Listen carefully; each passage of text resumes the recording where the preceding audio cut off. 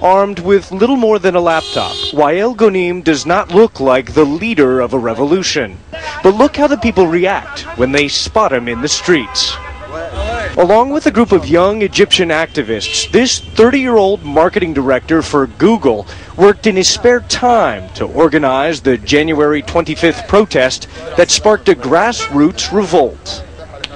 But after the third day of protests, secret police snatched Ghonim off the streets. During the week and a half Ghonim spent blindfolded in solitary confinement, the Egyptian uprising just kept growing. When he was finally released on Monday, Ghonim emerged to discover a city transformed. When I went out to the street, I can't tell you my feeling. I can't tell you my feeling. I was so proud of the people.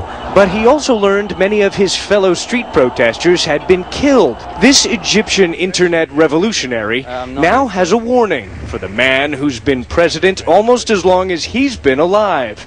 The time for negotiation, Ghonim says, is over. This president needs to step down because this is a crime.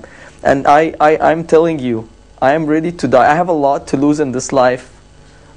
I work, or now I'm on a leave of absence. I work in the best company to work for in the world. I had the best wife, and I love my kids, but I'm willing to lose all of that for my dream to happen. And no one is gonna go against our desire. No one. And I'm telling this to Omar Sulaiman. He is going to watch this. You are not going to stop us. Kidnap me. Kidnap all my colleagues. Put us in jail. Kill us. Do whatever you want to do. We are getting back our country. You guys have been ruining this country for 30 years. Enough. Enough. Enough.